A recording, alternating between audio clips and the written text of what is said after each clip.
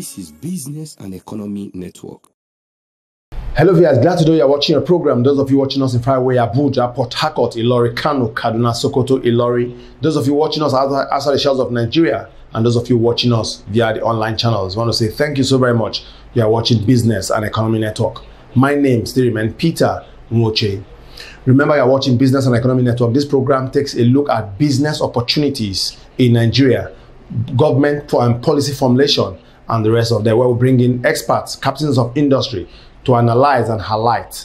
For the program rundown today, for Company in Focus, today we are looking at an agency that's doing very well, talking about Federal Road Maintenance Agency, and we have the Managing Director in the house. For Straight Talk, we have the Managing Director, Chief Executive Officer of BASHMOH Homes, looking at the deficit of housing in Nigeria. And not left out, for Spotlight, we have the Managing Director, Chief Executive Officer of the OKOMU Oil Palm Company PLC.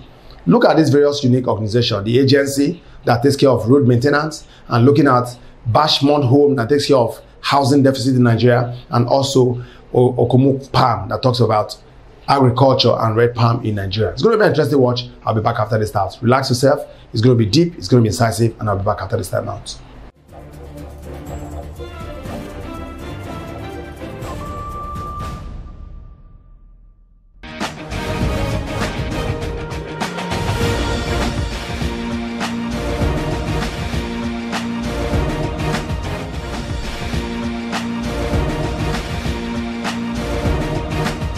The Federal Road Maintenance Agency, FERMA, is saddled with the responsibilities of maintaining Nigerian roads, especially federal roads.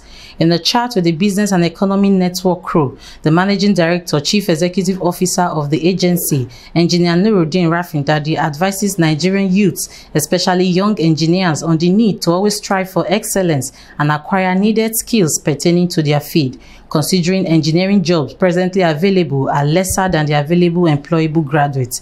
He again stressed that only outstanding individuals most times get opportunity first with FERMA, all things being equal. Well, if I can sum it up, the one thing for a young professional, an engineer,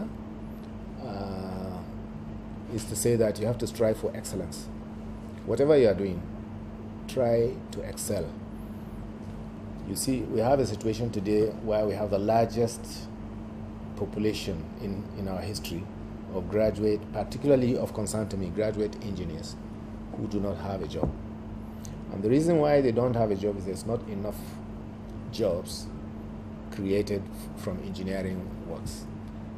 That is one. Secondly, there are engineering jobs that come to be done in this country but are being taken up by people from outside.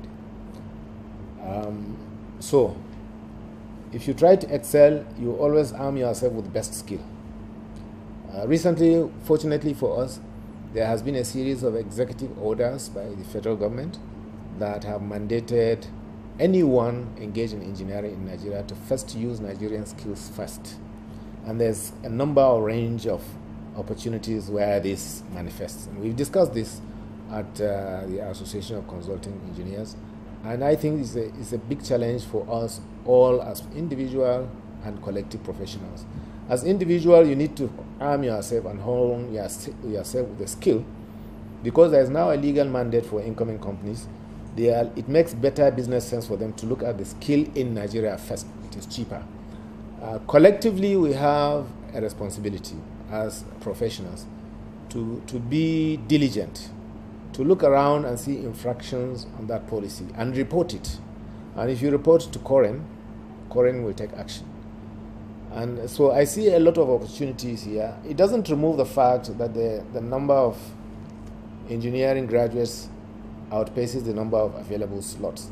But if you are excellent in your profession, I have seen cases of young professional engineers who have armed themselves and then gotten skills that force us to look out, seek them, and actually employ them. I have come across really outstanding young people who have done things in software, who have produced good engineering works, even in FERMA, and my attention has been moved to them, and we have sat down, we have thought how to maximize opportunities for our youth. One of the recent things we did in FERMA is to do what we call the stakeholder-assisted right-of-way clearance implementation.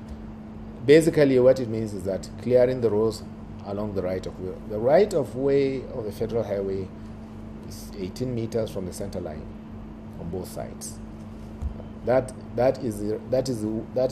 land along that route belongs to nobody except because it falls on the right-of-way of the federal roads, and it is our duty to clear it. Sometimes you see overgrown bushes on the verges. Sometimes you need to go even beyond the verges. And we've gone to places where the communities themselves are saying, why don't you, not just within the verges, why don't you go beyond and clear even more because of the menace of armed robbery and kidnapping? And we've done that in a few places where we found the community ready to come and assist even without being paid. So because of that, we started this program where we register interested volunteer youth, and we document them and we deploy them. We buy kits and boots and tools for them, and they clear the roads. And with that, our first trial is ongoing. It's about to finish now. Is to take about 15,000 youths from across the country and pay them the minimum wage, which used to be 18. Now it will move to 30. And for 2 months, we've engaged them. We first document them. Those without bank accounts, we get them to open the bank accounts, because we have to remit your money through your accounts. That's mandatory. And then we deploy them to the work. And I found out even graduate engineers and non-engineers alike were ready and willing to participate in this program. Not because we wanted to degrade them and take them as laborers, but they just felt it is better to get involved, to feel important. We buy them the face cap and the kits and the boots, and they are proud to actually be involved. If you go around the country, you might find in 1 or 2 locations where these things have been happening. I think this is an initiative that will enhance the employment of youth, but I want us to take this just as the beginning, and let us move further where we can get skills appreciated, recognized, and deployed subsequently. I have already told my engineers to keep an eye on those that excel, and we want to strive and sell the idea to government to keep funding this program at least twice in a year, and then from there we begin to recognize particularly engineering skills that we can just employ subsequently as regular staff of FERMA.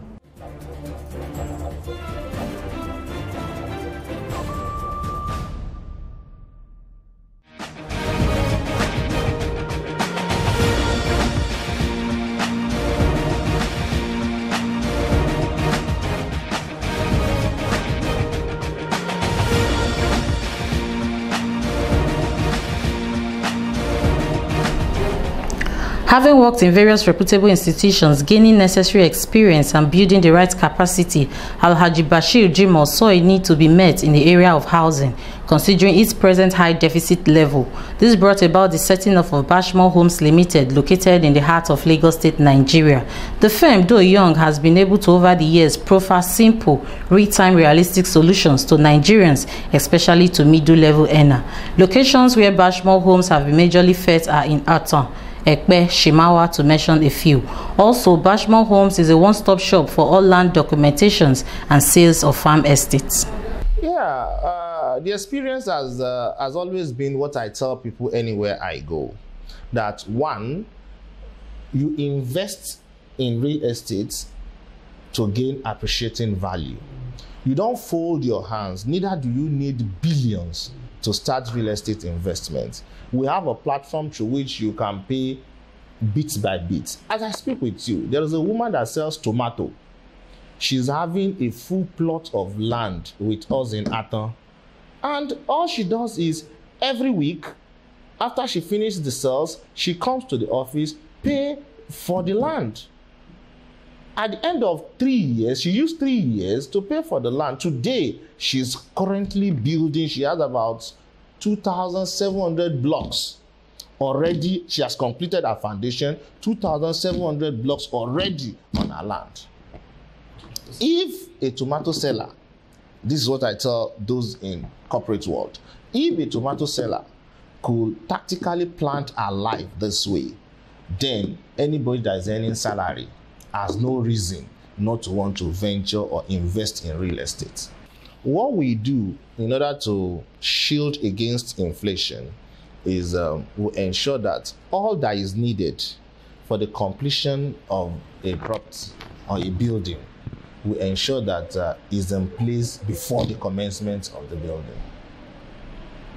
The only variable costs there will be labor costs. And we have our labor. We have those we are training.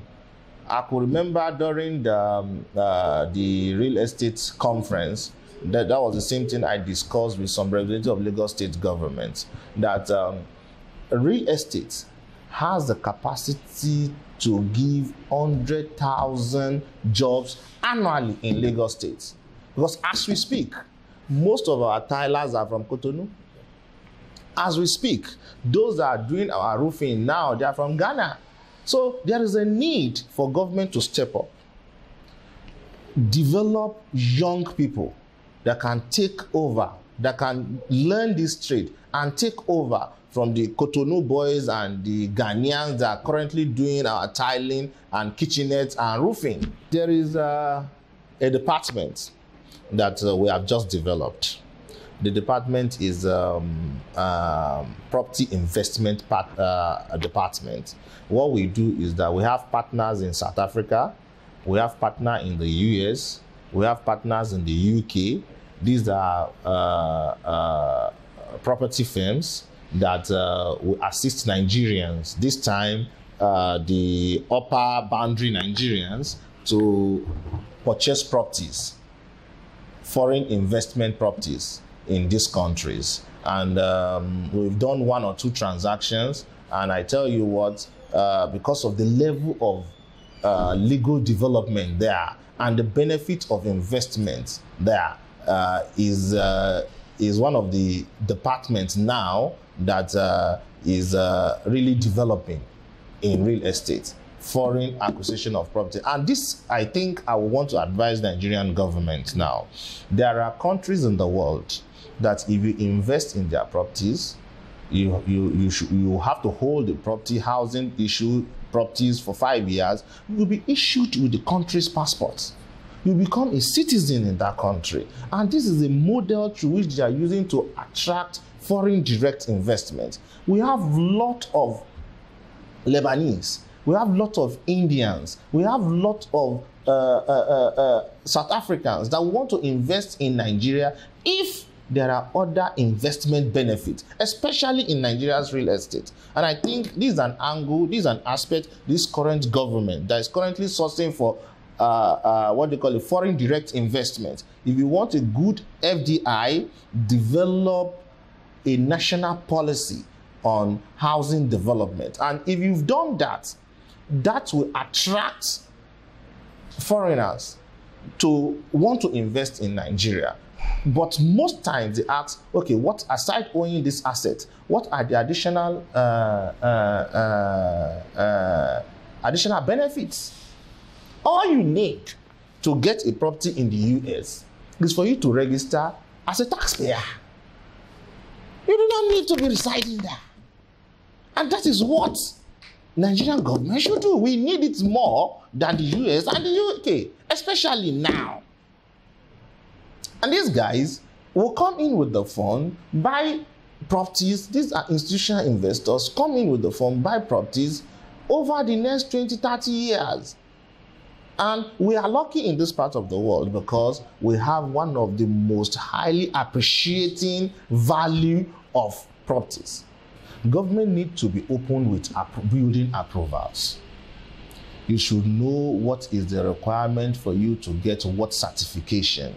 If you are building, you have to do piling or you have to do rafting. You should be able to punch your system online with the building control board, and the parameter through which you need or documents you need to submit to kickstart is there.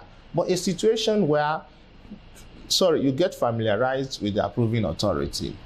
They are supposed to be the one that will grade you. They are supposed to be the one that will assess you, but you are interfacing with them one-on-one instead of them interfacing with your project. That is where the issue starts from. Now, we're talking of the second aspect of it are the professionals, those handling building, the engineers and co. Most times in Nigeria, engineers always want to cost a property and ask you to pay. It could be on piecemeal. They can say, okay, from digging to foundation, this is the cost, just give me the price. They will not want you to know that what kind of foundation are you doing? Are you doing rafts? What do you have in the approval? What exactly do you want to do? Are you using 12 mm? Are you see, and before you know it, engineers, qualified engineers, most times are not always on site.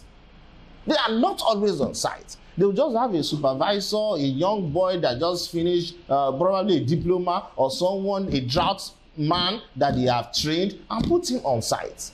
And these are the issues, these are the primary issues of building collapse. And lastly, to developers, greed.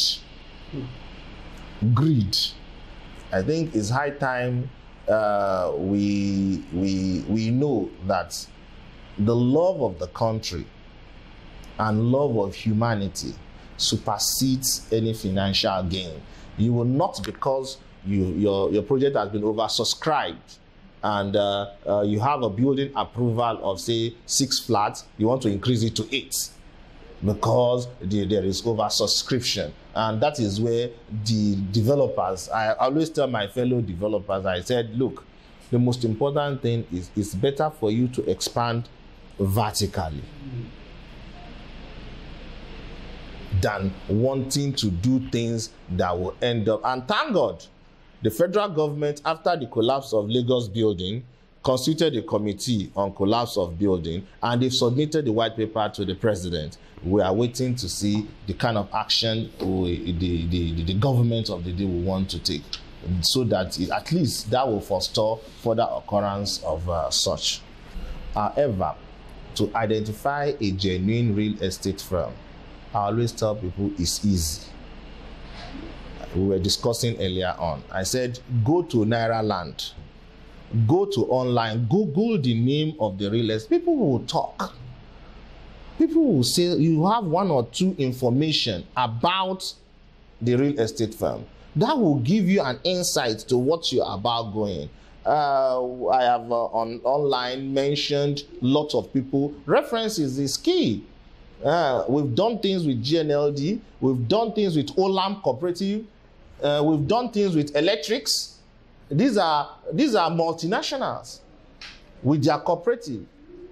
So for us, our job speaks for itself. And I tell Nigerians that for you to identify a quality real estate firm, your first step is to Google the company's name. Check the profile.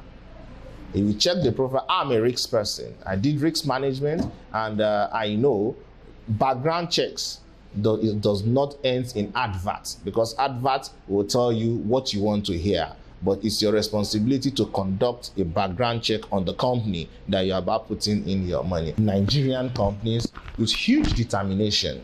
These are companies that started less than 10, 15 years ago. Most of the real estate firms that you see today in Nigeria started less than 25 years ago.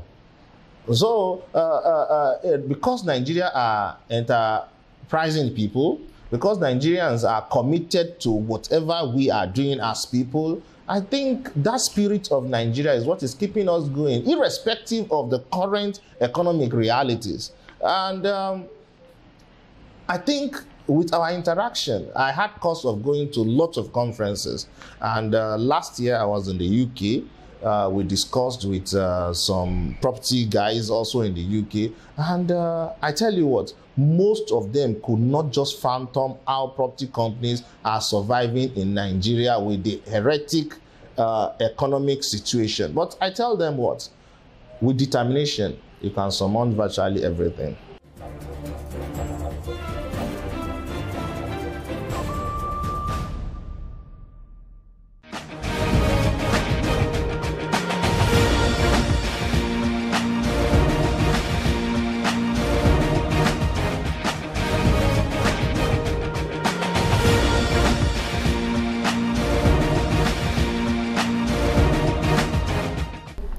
In a response to possible advice to younger Nigerians and non-Nigerians who aspire to be like him, Dr. Graham Heffer, the Managing Director, Chief Executive Officer of OKOMU Oil Palm Company PLC, one of Nigeria's largest palm oil producing and processing company, sitting on no less than a 34,000 hectare of palm seedlings, fruits and rubber located in Edo State, Nigeria.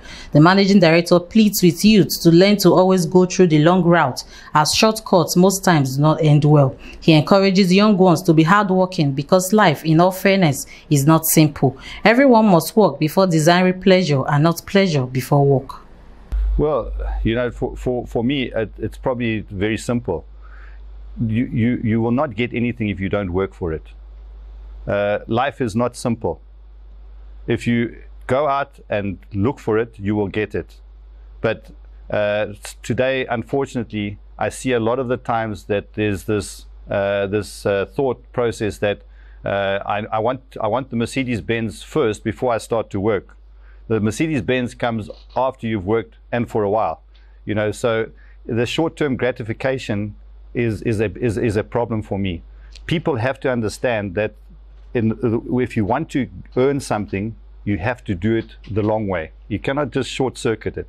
So I'm saying to the youth of today, work hard, don't take shortcuts, and I can promise you at the end of the day, what you see that you have done will be more than enough of a gratification for you at the end of your life. But try and shortcut it, it doesn't work. In my humble opinion, we are still floundering. I have major issues with the latest African Free Trade Act. In my personal opinion, and I hope I'm wrong, if that happens in Nigeria, we can close up and go home. It is a worry for me. I'm not up to date with it. I'm hoping that, and I'm very proud of the president for saying that he reads very slowly. I beg him to please carry on reading very slowly, because I think he was very wise in that decision. Secondly, I would love to see far more coming from the National Ministry of Agriculture, federal. We have had absolutely no guidance since the beginning of the new minister's reign, and we are begging and looking for that kind of guidance, because right now, for instance, I'll give you an example. We have an oil palm sector roadmap. Now, this was done in the previous regime, and we are still waiting for something to happen.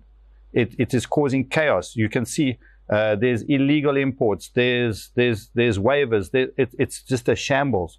Now, we are hoping that if we can get that on the road, everybody will be coordinated to make sure that we can hopefully create an industry that is viable, that is strong, that will assist not only ourselves in growing, but also the government in growing in terms of taxes and all that kind of thing, which they are losing by the billions now, because there is just no continuity.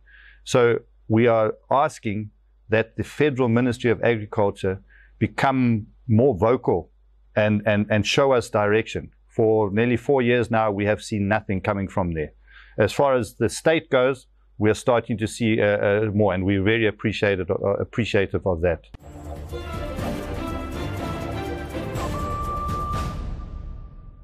What shall I render? He has done so. Hey, and so we say, nah, we say,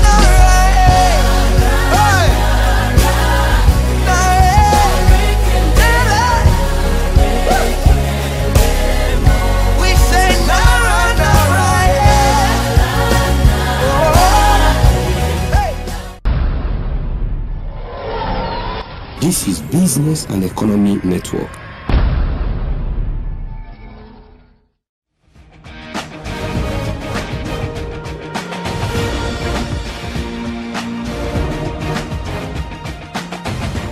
Well, yeah, this is where time will permit us on your program. I want to say a big thank you to all of you and those of you who have been making inquiries, you know, concerning our program, Business and Economy Network, especially most of you who have called in and those of you sent emails. I want to say thank you so very much. We are here to serve you better, and we are doing our very, very best. This is where we draw the wrap of the program. They say tomorrow is yet another day, but think about this. Determination, perseverance, and focus will always take a man, an organization, or a group to the heights. Think about this very well. I'm doing my own part of it. What about you? Be determined, remain focused. Don't allow the challenges and the storm of life, to make you complain and make you not to move forward. I am making progress and I'm moving forward. I expect you to do the same. See you next time. God bless.